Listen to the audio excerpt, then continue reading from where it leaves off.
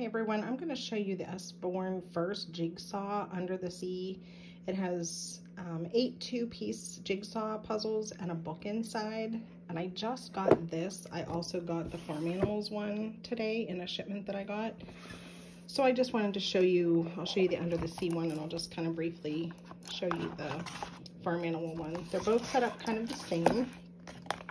The Under the Sea, the thing that I like about these books, see, it's so new, is it has information about the animals in it. It tells you each of the animals that you have a puzzle. It has a corresponding puzzle with each animal in here.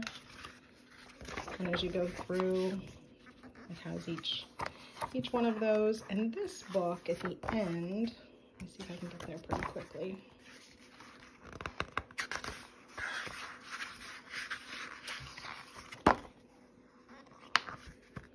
8 wobbly legs for the octopus. Okay, this page it starts to talk about, and it breaks it down for these 4 animals. You can see that it talks about how they live under the sea, so you can really teach the children that these animals live under the sea.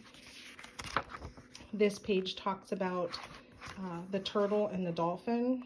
They do live under the sea, but they come to the surface for the breath of air.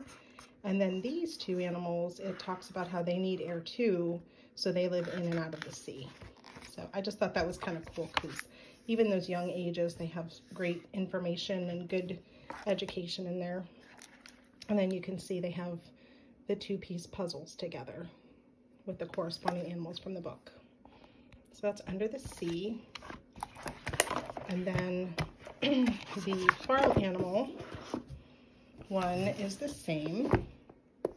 And I'll show you the back so you can see the animals that are in here. It talks about the sounds the animals make in this one, and then it has the corresponding animals for the jigsaw puzzles as well.